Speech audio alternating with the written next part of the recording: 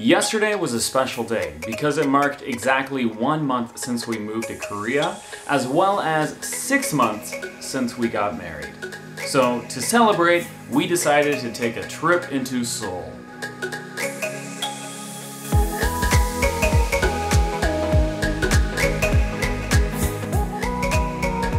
The subways here are almost always crowded, but they make up for it with the incredible views.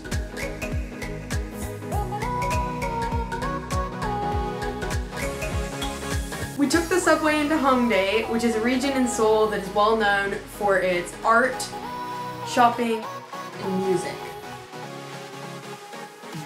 I know that's a display, but I want to eat it. It looks really good.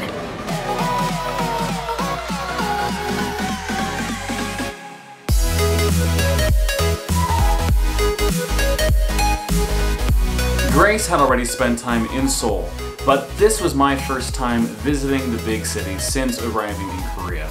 And compared to all of the rural cities that we have been staying in, it was crazy. The crowds, the music, the dancing, the energy filling Hongdae felt incredible.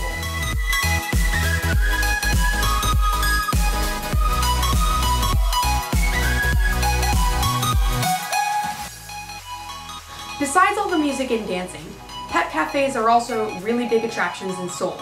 So we teamed up with some other English teachers to finally see one of these for ourselves.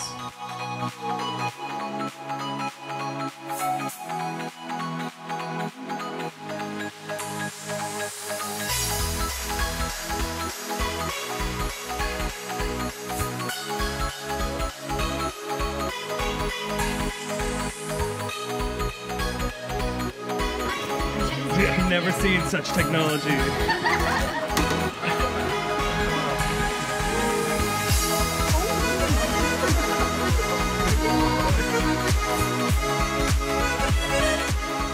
So much coffee here. This is a coffee shop right behind us. One here, and one here, and one here. While we were in Hongdae, we also decided to visit the Kakao Friends store. For those who don't know, Kakao is a super popular messaging app in South Korea. So popular, in fact, that there are massive stores dedicated to selling merchandise based solely on Kakao's emojis. Think the Disney store, but for texting.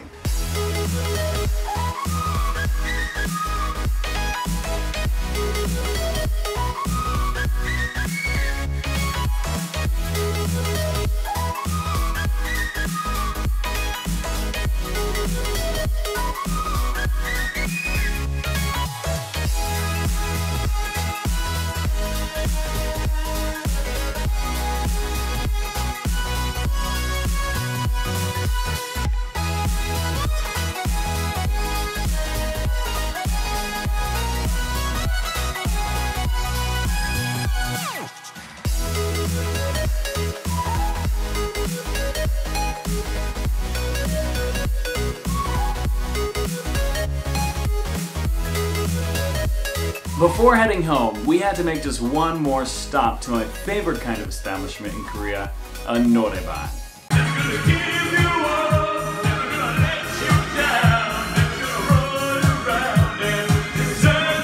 A place where you can, no shame, sing your heart out with the people you love.